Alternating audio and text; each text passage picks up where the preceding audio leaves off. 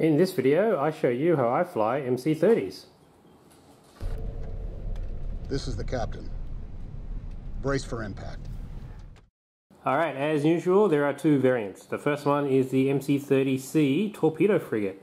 It comes with 4-hull, 3 shields to the front, 3 shields to the sides, and 2 shields to the rear.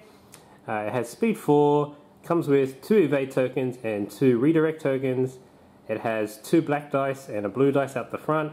It has 2 blues and 3 blacks out the sides, 1 blue and 1 black out the rear, and has 1 blue anti-squadron dice. The upgrade slots available include the officer slot, weapons team slot, defensive retrofit, ordnance upgrades, and the turbo laser slot. On the right is the MC30C Scout Frigate. That comes in at 69 points, so for an extra 6 points you get exactly the same thing as the torpedo frigate, except it has red dice instead of blue dice. Alright, let's talk upgrades on the torpedo frigate. Now, like the Raider, if you're going to take the torpedo frigate, always take ordnance experts for your weapons team slot. Alright, one of the more popular builds you'll see for the torpedo frigate includes admonition for the title, Lando Calrissian for the officer slot. You'll have ordnance experts, obviously, assault proton torpedoes, and H9 turbo lasers for a total of 92 points. Another popular build for the torpedo frigate is to swap out the 2 titles from before, and you get Foresight and Major Delin in this place, and this is called the Fallen. And if for some other reason you don't want to run any of the titles, then you can have the same loadout but with a skilled first officer. Alright, and if you're skipping out on points, you can swap out the ordnance slots and the turbo laser slots with external racks and XI7s and still be as effective. And just to demonstrate how tanky this build is with Mon Mothma on an MC30, the most expensive ship in the game, the ISD-2, needs to roll this to one-shot it, which is already hard enough to do with that many dice. Now, they've rolled that dice. What you do now is you use Lando, discard Lando, and then re-roll some dice. So let's say those 4 there. Alright, so this is what's come out. Still a pretty bad roll.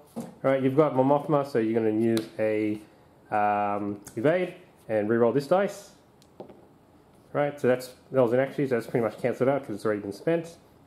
Okay, and because you have ammunition, you'd probably discard this evade to get rid of 1 more.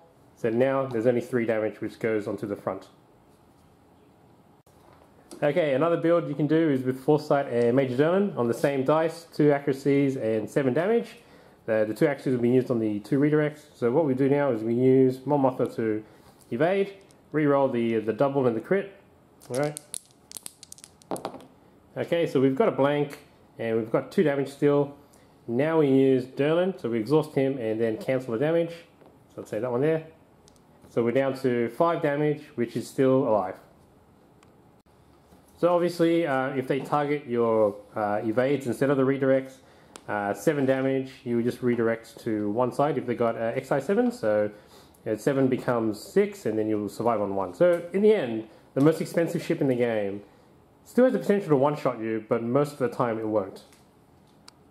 Alright, and just to mention as well, Foresight is really good at long range, so even if an ISD-2 rolls 4 dice and all of them were doubles, you would evade 2, you'd Delin 4 damage down to 3, and then you'd redirect the rest down. So, alright, before laughs, let's roll it anyway instead of getting the maximum dice. So realistically, we roll that. Okay, so straight away, we evade with those 2 and the rest are blanks. Alright, let's talk about the MC30 Scout builds. The first one is Commander Sato. Basically the same thing as the torpedo builds, except you have Sato. So what you're trying to do, Sato, is replace your 2 red dice at long range with black dice. Right, so you can fish for the assault proton torpedoes at long range. This especially works well with against ships that don't have evade, so large ships and fuck. Alright, so what you're trying to do with the fucking Riker. Sorry, man. So what you're trying to do with Commander Sato is fish for the criticals such as assault proton torpedoes at long range. So you would replace the 2 red dice there with 2 black dice. Alright, because you got the squadron there. roll them, okay, and because I've got 2 criticals here, so the APTs would go off. If I didn't get the critical, let's say it was a blank and a hit, then because I've got Ordnance Expert, I can re-roll those and try to fish for the crit. Obviously, this works best against ships that don't have evade, such as ISDs, Victories, and MC80s. Alright, another popular scout build is Admiral Akbar with gunnery teams, Intel Officer, and turbo reroute circuits. You might go with the Intel Officer, you might not, you might have other officers in mind, but that's an option for you. Obviously, the way you'd fly this is to keep it long range with your Akbar dice, and the thing is, if they get close, then you have your black dice to increase your firepower. Alright, so if you're a new player and you're flying MC30s for the first time, I suggest just making your stack completely navigates. This is because, so on first turn, you're going to bank the navigate token, right? And you're going to deploy to speed 2. So throughout the whole game, you're going to be able to maneuver at any point between speed 2 and speed 4, or speed 2 and speed 1. And if you watch the first last video, you have the opportunity to first last ships that pop up. So say this Gazani over here, you're going at speed 2, you've done a navigate, right? So you go, okay, I can go to speed 4, get right up into its grill, like that, and then on the next turn you're going to activate that first, and because you got H9 turbo lasers, you're going to get an accuracy for free, and then kill the scatter, and that's a dead Gazani. Also, the other reason you might want to be doing navigate a lot is because if you look at the speed chart, it starts getting really unmaneuverable at speed 4. Right, once you get a bit more experience, you might want to time a concentrate fire command in your command stack. I would time it normally around turns 2 or 3, maybe even 4, depending if you get the jump or not early enough in turn 2. So what you can do, if you're not sure, is equip a skilled first officer and then alternate the command stack. So let's say here I've got a concentrate fire, but if I needed a nav, I'd discard a skilled first officer and get the nav instead. Or conversely, I can have it the other way around. Discard that. I want to take a shot here against the gladiator. Discard this one, concentrate fire. Okay, now let's demonstrate how the torpedo build works on the gladiator. Alright, so front arc first. Alright, I would concentrate into this one. So one black. Alright, another blank. So let's re-roll this with Ordnance Experts. Alright, oh, wow, 3 criticals. Now I'll use H9 to turn this into a accuracy.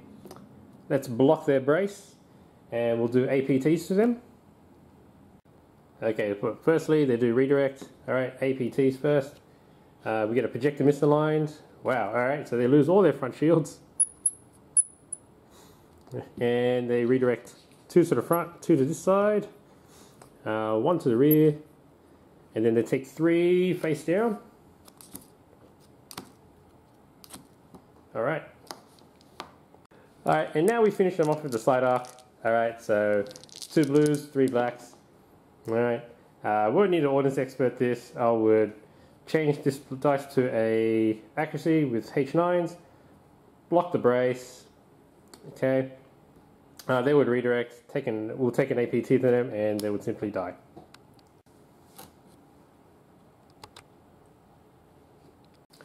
So MC30s, think of them as your glass cannons. They're, for the price you pay, you punch out a lot of damage, but probably only for that one time. So you drive in, you deliver your torpedoes, you either soften up a large ship or you just outright destroy a small ship, or 2. And then you drive out of there. So that's how you would fly an MC30. In most Rebel fleets, the MC30 would play as a nice trick to do that damage in the fleet and have another ship like a carrier, such as an MC80 or an assault frigate, to finish off the target. Or it's a nice ship to kill off other small ships. There are some other fleet builds where it could play as your main key player, such as 3 MC30s and a couple of corvettes or GR75s, and it can be really difficult to fly, but also very rewarding if you pull it off. So that's all I got for the MC30. Good luck at your regionals event. Support us on the Patreon page, and put a comment below if you want us to make a video about any other ship. This is Veteran Captain Ken, signing out.